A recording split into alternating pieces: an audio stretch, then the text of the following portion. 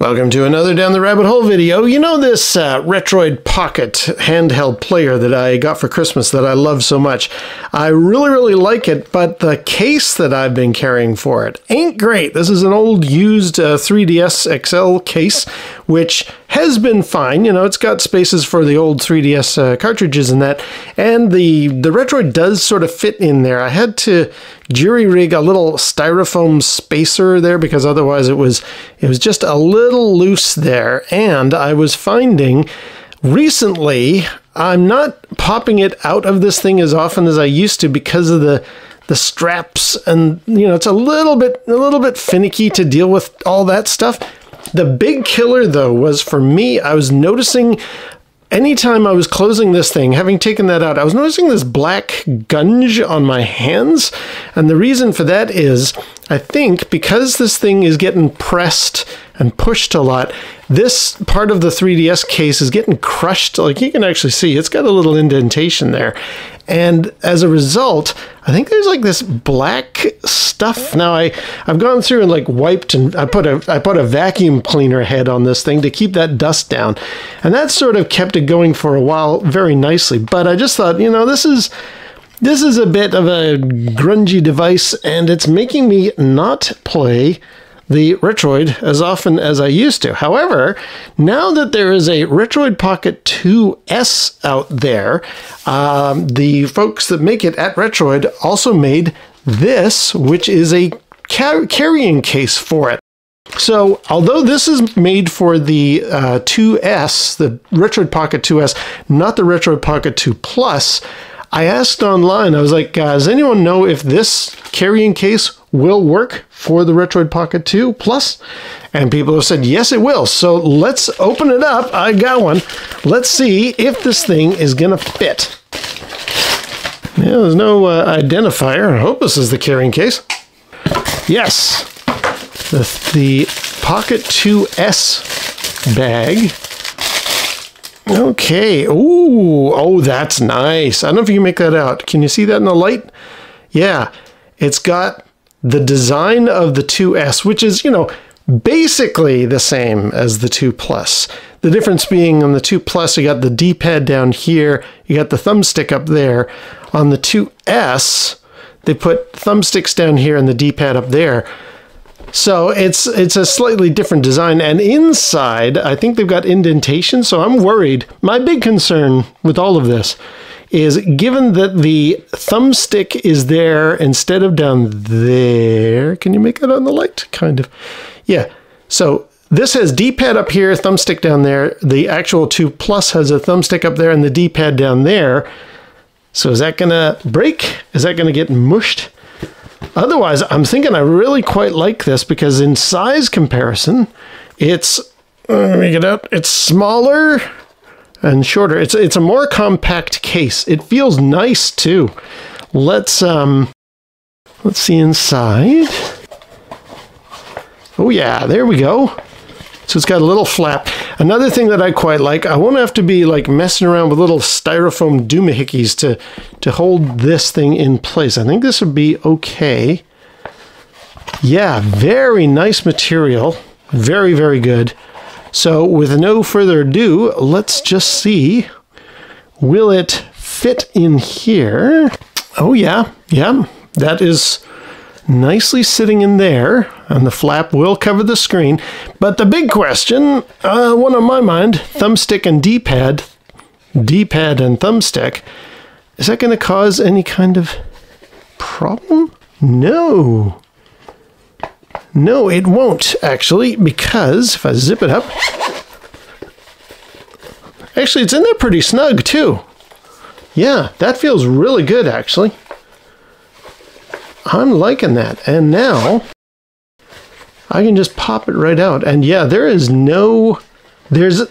I can't really measure it for you, but to my eye, I can see that between the thumbstick here and the indentation of the D-pad there is just enough. There's probably like a fraction of a centimeter, maybe.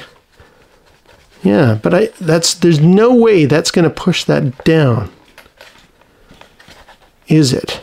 No, I think we're safe. I think we're good. I mean, this stuff, on this side, we're A-okay because we got a slider and some buttons. So there's no way they're going to get anywhere close. I was just worried about the thumbstick coming in contact with this part, but that's going to be fine. And I like the fact the flap is just going to cover that, because there are times with this thing, I'll be, you know, walking around doing my thing, and my podcast has come to an end. This is, after all, an Android device, so it has, you know, Google Podcasts right here. And there'll be times I've reached the end of a show and I want to just open it up and change to another one, or fast forward through an ad or something like that. And I have to, like, with this thing, I got to fumble it around. I got to get the flap out of the way. I got to move these rubber bands and stuff. And again, I'm getting gunge on my hand. Now, with this thing, I just pop it open, and that little flap moves as you pop it open. Boom, get in there, change to another show, and then close it up, and away I go. This is fantastic. Yeah, this is very, very good. I like this. Kudos. So now, basically, I'm just going to take it for a test spin to work, and I will report back. Okay, well, it's been about a week now, over a week, and I've been putting this thing through its paces. I really, really like this case. The Retroid Pocket 2 fits there very nicely. No problem at all with the thumbstick. I'll show you in a second. That's why Atari's sitting there. But yeah, no, it's very, very good. Very, very solid. I like the fact that it's a bit smaller than what I've been using, and so therefore it fits a little better into some of the pockets. It does have some weird characteristics that I don't know I'm thrilled about. For example, the main thing that I'm not on board about is if I need to get in here and quickly turn something on or adjust the volume or change to another podcast, it does take a bit. I have to lean this thing forward, hit the power button or the volume or whatever. Like it is snugly in there, but the downside is if I need to, like, turn it on or off and I just want to hit that power button, I gotta lean the thing forward. Like, I gotta actually rock it out of the case in order to get to some of these things. So that's not ideal. It's great for this kind of stuff. It's great for the oh, it's auto started. It's done in a track mode there, but it's great for a lot of these, like, easy access. If I need to change to another podcast, I just need to hit the button. Anything on the screen, no problem. But, like, if I've been listening to a podcast, it's in sleep mode, right? So the screen isn't on. So I got to reach forward, tap the power button, and then it wakes up, and then I can do stuff. So, I'm not thrilled about that. And sort of similar to that is the fact that occasionally I use this device as a way to record my lavalier microphone, because I've got this little USB connector here. The lav goes into there, this goes into the Retroid, and I can record, you know, if I'm standing very far away from the camera, you can hear me clear as a bell because I've got a lav on. I'm going to set this guy there. The downside is that this thing is a little bit, it sticks out a bit. Now, on my previous 3DS case, that was not a big deal. I could quite easily stick the cable there. But now, as you can see, now it's jammed. Like, it's actually not clearing that.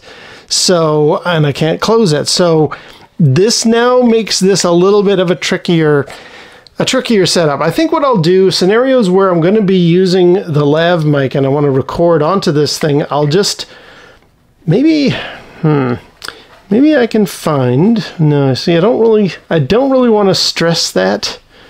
Can I give it a little bit of a zip? I really don't want to. No, you see, it's not gonna work. So what I got to do then is definitely, for those scenarios, I'm gonna have to put this thing back in the 3DS case in order to use this, because the hookup for the lav needs that USB-C to go into the USB-C holder, and that just ain't going to work with this setup. Now, case in point, like I say, this has gone into sleep mode. If I was, you know, traveling around and now I need to change my podcast details, go to the next track or whatever, I got to flip this thing open. I got to tilt it forward and hit the power button in order to bring it back to life. So that's not great. I'm not thrilled about that. But, you know, it goes with the territory, right? I kind of like that. Another thing to do with audio that I do really, really like about this thing is it seems to have better reception for these headphones that I've got, these Bluetooth things. I've mentioned how the previous setup that I had, if I tilted my head to a certain angle, the podcast or whatever I'm listening to would cut out. But this material, I guess because it's thinner or something, those headphones are perfectly fine. I don't seem to have the same reception trouble I had before. So that's really, really cool. And I guess the final thing is, let me just show you, I will prove that the D-pad or the thumbsticks have had no negative repercussions. I'm just going to fire up a game here. So yeah, here's a game of Black Widow. You can see the thumbstick on this side, A-OK, no problems at all. And my thumbstick here, A-OK as well, no problems at all. So definitely the concern that I had that this thing might get a little bit squished or pressed up against the undercarriage over the, you know, these things being in the wrong position, no problem at all. This thing works great. So really, really love the Retroid Pocket 2S case. It definitely works on the Retroid Pocket 2 Plus. So, and I've got almost nothing bad to say about it, with a slight exception if you want to hook up any accessories, they're a little bit tricky to deal with. But other than that, this thing is fantastic. I love it. Yeah, I think at that point, I'll put a link below if you're if you're in the market for one of these things. I'll show you where I got mine from, directly from the Retroid company. And until next time, we'll see you down the rabbit hole.